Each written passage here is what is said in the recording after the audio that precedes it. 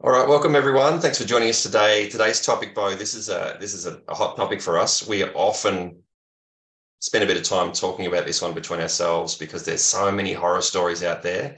And the topic today is the don'ts of dry needling. Yeah, there's plenty of them. There is, it's a bit of a worry. Some of the things we see, particularly social media, and look, social media is a great place to be able to promote your clinic and share what you do and the different modalities you use.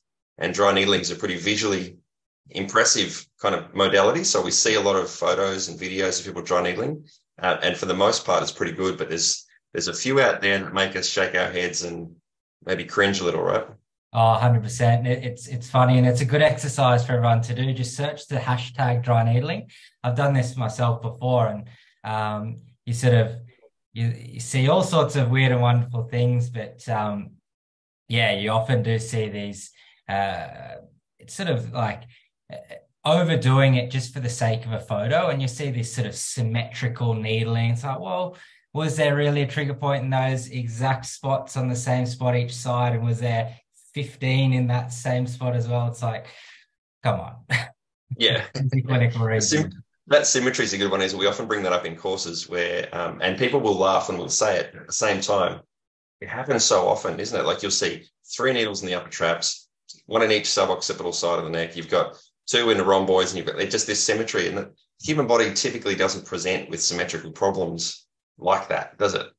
Yeah, it looks great for a photo, but is it getting the most bang for your buck out of that needle and giving your patient the best outcome possible? Yeah. Um, yeah, I think that that is a common mistake because people fall into the habit, and we've all been guilty of this, where we see tension in the traps, for example, where we just, in relation to that example I just gave, tension in the traps. So when I needle the traps, I put two needles in and I put them here and here, rather than thinking about where is the trigger point, where is that torque band, which side is tighter than the other, what technique should I use for each one, how should that vary from side to side, as opposed to like, here's what I do for traps, here's what I do for deltoids, here's what I do for hamstrings. exactly. And the fundamental basics of dry needling is palpation, good palpation, good knowledge of anatomy, but Yep. and manual therapists are typically really good at palpation, but it's something that just missed. Like you said, this is where I put the needle for this particular muscle. Well, yeah, that gives you a guide, but you've got to go back to those basics and palpate the tissue, feel the depth of tissue, feel for the recreation or feel for the trigger point, and you want to confirm that with your patient as far as the recreation of their familiar symptoms. So if you can't recreate their familiar symptoms, then you'd question as to why you're needling that particular spot. For sure, for sure. All right, let's dive into a different one then. What about rethreading needles? Now, I think this is it's still a fairly common practice with a lot of acupuncturists, where they'll take the needle out, rethread it back into the guide tube, and then go to use the needle again. And there's two problems with that, at least from my perspective. One is the rethreading, because there's a higher risk of puncturing your own finger, getting a needle stick injury. And the second part of that, of course, is you're reusing a needle. And we all know what happens. Well, maybe not everyone, but there was a study done at RMIT in Melbourne that showed the effects of a needle after it's been taken out. The tip of that needle, and a lot of the needles are just bent. It's bent over. So that's now you're needling with a very dull tip and almost a little hooked barb on the end of that needle. So not a good idea. Yeah, definitely. And again, depending on the quality of the needle, um, needles aren't that expensive. So just use another one. Take it Yeah. out, put it in the sharps container, start again. I'd far rather that than, having a needle stick injury. And then you've got that, the risks of a bloodborne infection are very, very low, but, you've still got that 3 month waiting period. So, Yeah. yeah, avoid that if you can. Yeah. And also just the discomfort of a blunt needle. Yeah. Like that you're going to create more discomfort for that patient. So if they're already sensitized, if they've already got a really, painful trigger point, or if they're already maybe a little anxious about dry needling and you're poking the same needle in again, it's almost inevitably going to be more painful. So it's just unnecessary. Yeah, definitely. I agree. What else we got? Um, One thing that sort of grinds my gears a little bit is just overly aggressive needling. Right. without sort of getting feedback from a patient. Like you see this on videos all the time where someone will go to needle and instantly they're pissing, they're fishing around very aggressively, and you can see that the patient's in discomfort. The issue with that is that you're not feeling through the layers of the tissue, so it's harder to know exactly where you are. But again, if we're trying to be much more specific and slow with our approach, we can elicit the intended response, that local twitch response. We could bring up the patient's symptoms without taking them too high, that it's uncomfortable. Everything that we should do should be fairly comfortable. You know, there might be a mild amount of discomfort, but we don't want to really heighten that patient's autonomic nervous system where they're sort of in that fight or flight, that reactive environment, and they're tensing up, they're guarding, which could essentially amplify their pain experience. So take it slow, feel the layers. You know, you want to look for that recreation of their familiar pain, and then it's bringing it back out to the surface if you didn't get that desired response, and then slightly changing that angle and doing this gently and confirming with the patient what they're noticing. I think that's really important to get the best response without being just overly aggressive. And you'll see the overly aggressive technique. If you're ever going to break a needle, that's how it would happen. So take it easy, nice, gentle approach. That's key. Couldn't agree with that more. And we've all probably had an aggressive needling experience as a patient. And the difference in post-treatment sensation for someone who's been really targeted and specific and like intentional in their technique versus someone who's popped the needle in, pecked around like crazy, elicited a bunch of twitch responses or not, just, peck the tissue to pieces, and then bailed with the needle, taking the needle out, and you will walk away tender and sore. Every time that needle passes through muscle fibers, it's going to create some damage, some inflammatory response. And so if you're puncturing away like you're trying to poke holes in, something, then you will create a larger area of sensitized tissue and inflammation and more of that post-treatment soreness, which is really a well-performed treatment shouldn't cause any post-treatment soreness if the dosage is right, if the application is correct. And that's a great point. Dry needling is dose dependent. Shaun and colleagues have demonstrated that dry needling can decrease the levels of substance P and CGRP and changes to that the pH in the tissue. But there's been other studies that have shown that too much dry needling can have the opposite effect. It can increase those biomarkers and increase a patient's pain experience. So, and that's why it's hard when someone says, well, you've got a needle for 5 minutes, or I put the needle in for 10 minutes and that's it. Well, it depends on every single patient. Everyone's going to respond differently.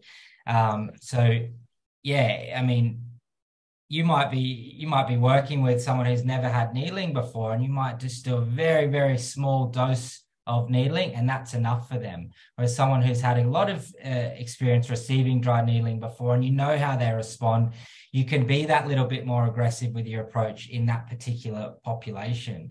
It really is dose dependent, but we've always got to think about what's happening from a cellular level, and being very aggressive to that tissue could potentially have the opposite effect of what we're trying to achieve. For sure. We often talk about in our courses, both the Arndt-Schultz law. This is a bell curve of effect. You could put a needle in the wrong spot, create no sensation, you get no effect. But the right spot with almost the right depth, you get a little bit of effect. But too much of the same thing, the right amount of the same thing gives you optimal. Knowing how to get to that point and then taking the needle out and say, that's the end of my session, that's the real skill of a real targeted therapist. But if you're pecking away like crazy, getting twitch responses coming out your ears, then you're going to start to come down the other side of that bell curve, and you'll end up in a worse situation than you started. That is something that happens way more often in our professions, I think, than we want to admit. Yeah, definitely. That Goldilocks principle, right? And look, I don't have a problem with an aggressive approach in some cases. That's right. Yeah. And it's always someone that I've previously needled before. I know how they respond. Like understanding those different variables. But someone might have had a bad day. They're increased in their levels of stress. They've had a poor night's sleep, and then on that day they might be less tolerable to needling as well. So we've got to factor that in. Yeah, and also you've got to think about too, what's their schedule following treatment? Do they need to perform high levels of athletic ability? Aggressive needling technique can leave muscle quite inhibited, weaken, decrease muscle tone, less optimal tone. And so that person goes, oh, great, I feel, it's a bit tender, but, it's better. I'll head off to the gym and throw some heavy weights around or go for a run. And then as a result, they end up injured because that inhibition that you produce through too much aggression. So it's not just about discomfort. It's not just about the tissue. It's also about optimizing for capability. What does that person need to do afterwards? There's a few muscles like that in the body, especially the traps, the calves. What else we got? Like muscles of the hand. You needle them and you go too hard on them, and they will know about it. Yeah. If you've ever had your calves needled and you try to get off the table afterwards and it's been too much, then it's pretty hard to walk. So. You absolutely remember that experience for the rest of your life. Yeah, for sure. Okay, you got any more there? What else have we got on the list? What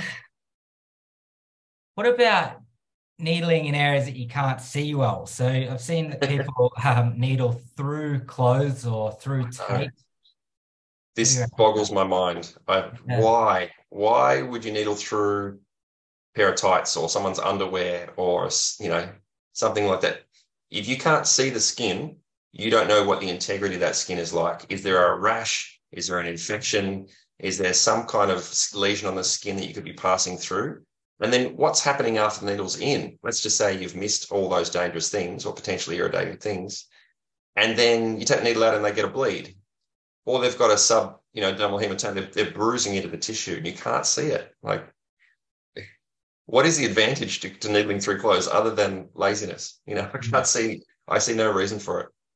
Yeah, I've literally seen images of someone in underwear where there's a towel draped over them and they've still needled through the underwear. Really. You forgot the critical step. That superficial vasculature, you can't see that. Right. But the potential infection risk, you're passing through the clothes to get there. So it's sort of like why, or use a different technique. If you can't drape someone and they're wearing tights or whatever and they can't get unchanged for whatever reason, don't needle them. Do a different technique. There are other ways to skin that cat, isn't there? Yeah.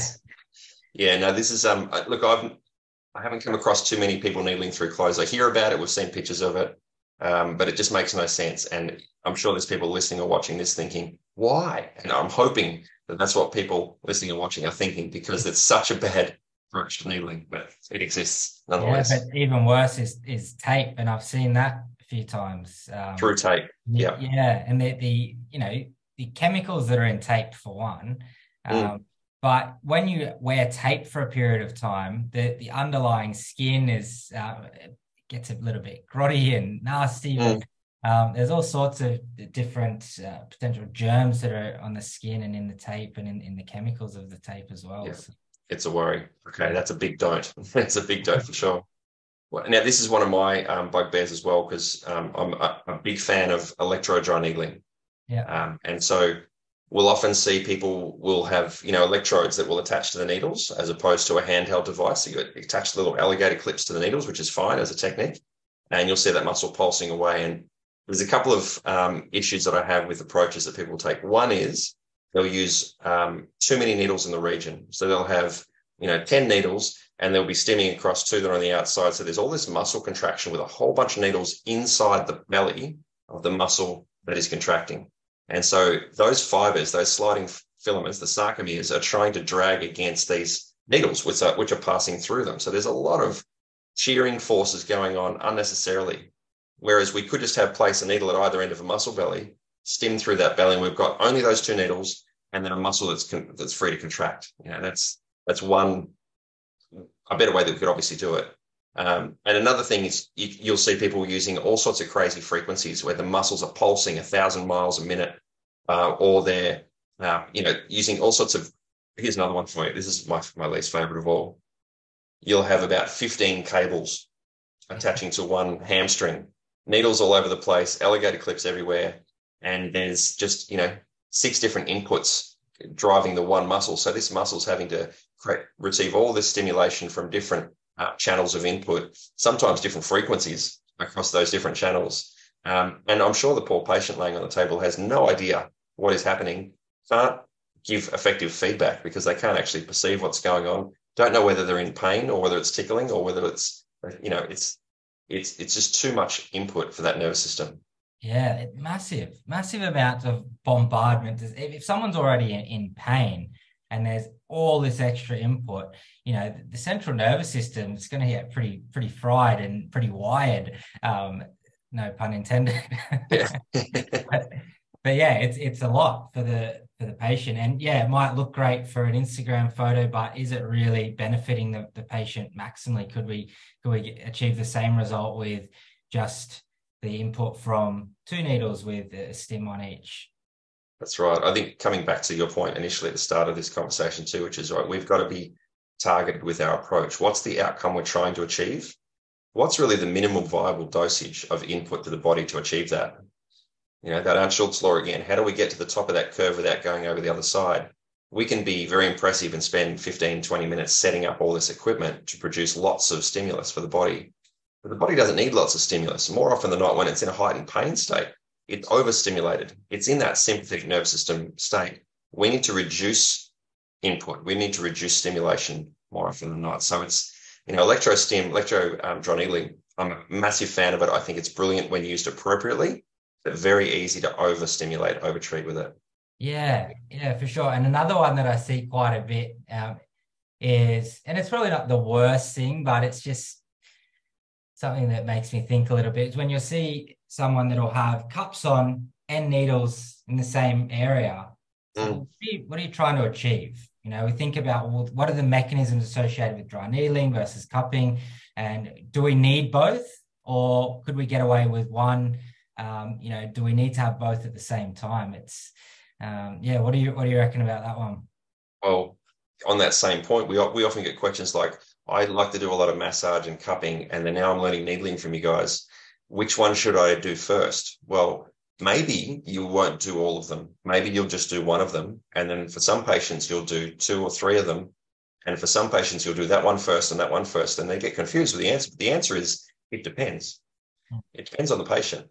And so if you've got cups on a hamstring and then needles down the other side of that same leg or that same hamstring, what are you trying to achieve? You're creating decompressive force with the cups, some myofascial work, that you're doing some tissue stimulation, neurological stimulation with the needle. And we ask the question, why? And often the answer is, I like to cup first and then needle. So I cup one side and then I take the cups off and I put needles in, and then I move the cups to the other side and I cup. And then, okay, you're following a recipe, and the human body doesn't work like that. The answer is always, it depends. And then you've got to go into why. What is the history? What is the clinical presentation? And then understanding these mechanisms, which we talk about so often, understanding the mechanisms of effect with your modalities, and being able to strategically choose the technique that makes the most sense for that person on that day, and then put them in the order that makes the most sense. That's a skilled therapist, and that's hard, but that's our goal. Definitely. Not going through a sequence of, this is how I do it in this order, and I've got to free up that leg to do this. It's a lot. When we think about, well, what are we trying to achieve with dry needling? Well, we can take away pain. It's fantastic pain modulator, particularly in people who are a little bit more sensitized. You can use a more aggressive approach for stimulation. They've shown improved in single legs balance, in more of an aggressive pistoning type technique in the fibularis muscles. We can use that as from a neurological mechanism. When you look at something like massage or myofascial cupping, you're trying to change the tone or calm the patient's nervous system down. So if we're doing all of those things at once, it's sort of like, are we getting to the peak of that curve and going down the other side and leading to overstimulation? So often less is more, but there always should be some form of clinically reasoned explanation as to why we chose to use that particular technique, and not just because I want to get as much done in a short period of time. That's where it's going the wrong way. You look, more is not better. And we've all seen photos of therapists that work with, they've got a heat lamp on the neck and head, and they've got needles through the mid back, they've got cups across the low back and glutes, and they've got a scraping tool down on the calves, and then they've got something else on the ankle. And you think, well, what an amazing approach to treatment this is. And it's just carpet bombing the human body. There's no strategy, there's no targeting. It's just as much input as possible. And at least I think you agree with me, at least from our perspective, it's not the way to go. Not the way to go. No, I agree. Okay. What about here's one that's sort of, it's a bigger one, a bigger topic, and it's something I think we need to address it. It's needling beyond your own ability. Now, everybody has their own level of skill based on time on the job. How long have they been on the tools for? How long have we been doing this for? But I overlaid with that your detailed perception and understanding of anatomy. And we're talking musculoskeletal, but also neuro and vascular structures within the body. If you know the human body inside out and you've got really good skill, then your ability to needle just about anything in the human body is quite good. You can needle almost anything with confidence. But if you've been a therapist for 30 years and you learned needling yesterday, you could consider yourself a beginner, especially if your knowledge of anatomy is not, brilliant. And vice versa. You could have amazing anatomy knowledge and you're only a new therapist, so your palpation skills might not be that great. Well, then you've got to consider yourself a beginner and build up from there. And so this idea of I want to learn how to needle everything. I want to learn how to needle scalenes, and I want to get into an axillary. I want to dive into the groin. I want to do deep pelvic stuff. I think you really have to. There needs to be a scaffolding approach to this in your knowledge and your application.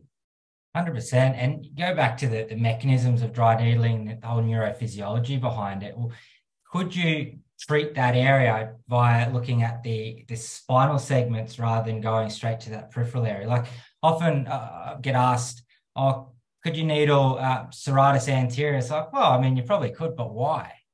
Like the risk versus reward.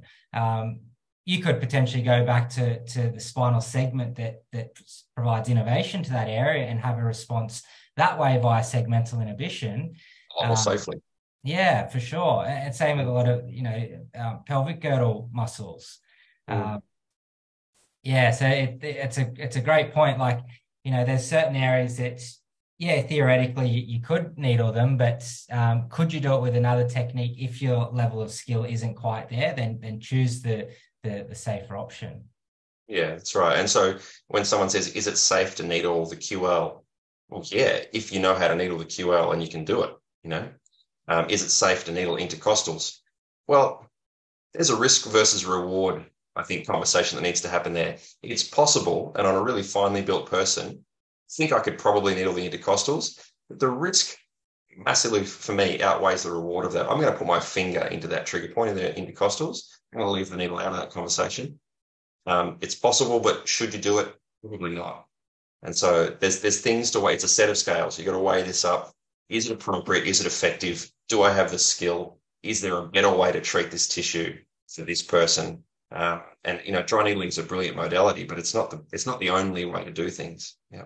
Yeah, definitely. And you and I, we're anatomy nerds, and we're always looking over this stuff and reviewing different approaches, and our approaches have changed over the years as well. And, and we go and look at a cadaver and, in this specimen, I saw this. Do you think that we could look at needling this particular muscle in a different way? The more that you understand anatomy, the more that you'll understand the risks. And once you understand the risks, you can needle things a lot safer because you know what to avoid. And I think that's the main thing, knowing where neurovascular structures run and how to avoid them. I think that's really important. Yeah, look, you can learn how to dry needle in 5 minutes. Here's how to put the needle in safely. Here's how to stimulate the tissue. Here's how to take the needle out. That's easy, right? That's just the practical skill and application of the skill. And the true knowledge of dry needling and the art of it, if you want to look at like that, and the science of it comes to knowing the human body really well. Like you said, anatomy is key. And if you want to get better at dry needling, spend a lot of time studying anatomy. Practice your needling in clinic, but spend a lot of time studying anatomy. That's what will make you a great dry needler. You can go to all the courses in the world. We're all doing the same thing, essentially, some variation, but it's how well do you know that anatomy? Yeah, and nowadays the level of technology, like the apps that we use, are phenomenal. You can look at cross sections from anywhere in the body. Didn't have that 10 years ago, 15 years ago, 20 years ago. So it's completely revolutionized, that word, Yeah, revolutionized, I think is what you it's changed the way that we do things. Yeah, Um, that's it. so, if you're ever worried about your dry needling, or you're not sure about how to needle a certain muscle, go back to your apps, or whatever app you use. Peel away different layers, look at cross sections. That way you can sort of figure out the approach that you would take, the angle, how much depth you have to play with. And then it's, individualizing that to your patient, their body shape, their body type, how much fat they have, how much muscle they have, and then always accounting for variables in differences in anatomical variation, the location of nerves and blood vessels in different people. That's right. Yeah, we do have more variation in the human body than we probably most of us realize. Locations of arteries and veins and nerves do vary a little bit from person to person, so some areas more than others. And then you've got differences in bony morphology and changes in, shapes of bones, and bones that have holes in them in some places and others that don't. And, so we, yes, know the anatomy, but also build in a degree of fail safeness, if that's the word I'm looking for. Like a degree, you want to have margin for error in your approach.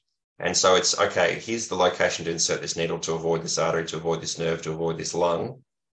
But I need to have a margin for error in this, so that if I did not palpate something right, or if I perceive something slightly incorrectly, I could still be a little bit off and still be safe. And if you can't build in that margin for error, maybe use your finger or another tool or something other than that needle, because, risk-reward ratio has to be considered.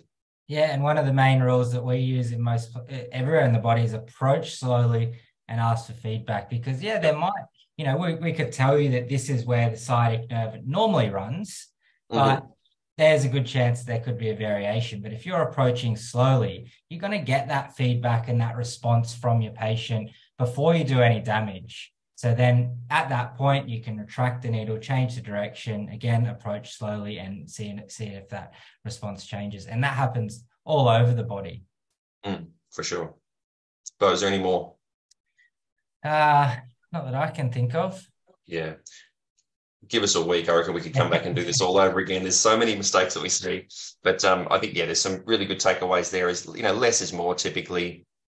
Needle within your own skill level and your own ability and your own experience and confidence. Don't overstimulate. Don't needle through clothes or tape. Don't be stupid, I think, is the advice. Just use some common sense, and really think about, what am I trying to achieve? And am I achieving it in a targeted and strategic way? Or am I just sticking needles in because I can? Yeah, for sure. Yeah, cool. All right. Well, hopefully there's some good tips in there for everybody to take away. And hopefully most of the people who are listening to this or watching this haven't fallen into some of these bad behaviors. But if they have, maybe there's still a chance to correct some of those. Yeah, but do a revision course, review course regularly. If you learn something once, you often can pick up bad habits along the way. Yeah. And, yep. Everyone does things slightly different, and doesn't necessarily mean that they're right or wrong. They're just different, and there's different approaches. And yep. But it's really useful to do regular PD in dry needling. Dry needling is such a great modality, and to be good at it, you've got to experience different approaches from different people. And how fast is it evolving? There's a huge amount of research coming out in the dry needling space that's changing. I know it's changed the way that I practice and teach it multiple times in my career, 20-something years. If I look back at the way I used to teach it and practice it 20 years ago, I almost shudder to think, that the differences that are happening now, that I've applied now, are just profound. So absolutely keep updating your knowledge and skill. Go to courses, read, look at the research, attend conferences, whatever you can do, get the information, podcasts, websites, whatever, because it is a constantly moving feast. And that's great. It means that we're always improving and we're always trying to do better for our patients. And really, that's the ultimate goal. Yeah, I agree. Okay, great. We'll leave it there then. Thanks everyone for tuning in. Thanks, Bo. Thank Talk to you you. soon.